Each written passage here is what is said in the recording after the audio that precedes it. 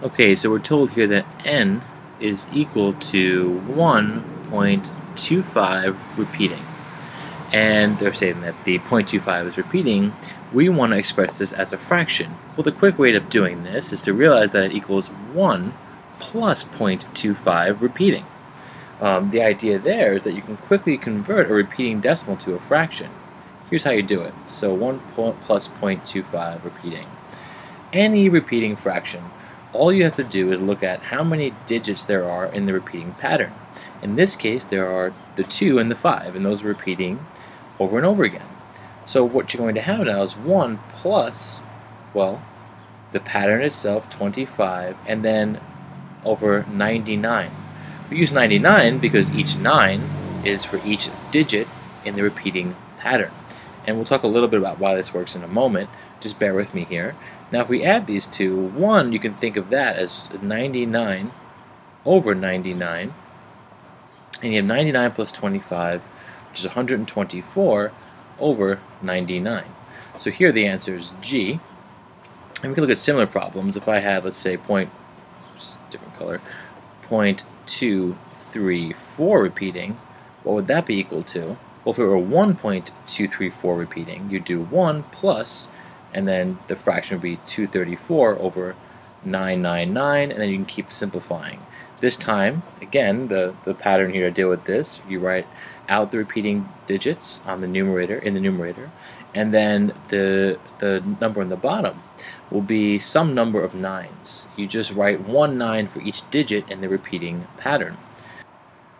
For me, the whole logic behind this system goes back to an observation with the repeating fraction, or repeating decimal 1/3, which equals 0.3 repeating. What's the connection here? Well, we can rewrite this and think of 1 over 3 as what? Well, 3 over 9 is 1/3, which is also equal to 0.3. So this fits nicely here because 0.3 repeating, the only decimal digit that's repeating is the number 3, which we then put in the numerator, and then a 9 goes in the denominator. It's 1 9 for each 3. But if you don't like that explanation, you can think of this algebraically. Alright, the idea is how can you go from 0.3 to a fraction? How do you do that?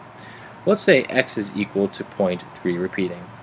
And then 10x is going to be equal to what? Well, if you can imagine, we move a decimal over once, but there's still an infinite number of 3's. So it's 3.3 repeating. So the nice thing here is you could say, well, what is 10x minus x? Well, that's going to equal what? That'll equal 9x. However, if we think of that in terms of numbers, what is 3.3 repeating minus 0.3 repeating? Well, it's hard to think about at first, but then just realize you're just taking away, right, the 0.3 repeating. That's what you're subtracting out. So that means that that equals what? Well, take out the 0.3 repeating and you're just left with 3. And that equals 9x, right? Those are the same thing. So now we have 9x equals 3. If we solve for x, I would divide both sides by 9, and look what happens, right? These cancel out, and x equals 3 over 9, or 1/3, but I'm more interested in this. So this means you could write 0.3 repeating as a fraction where 3 is over 9, which is what we're saying here, and you see that appearance of 9's.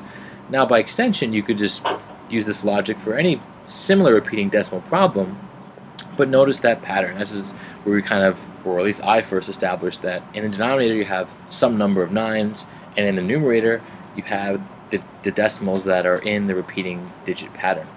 Alright, hope that helped.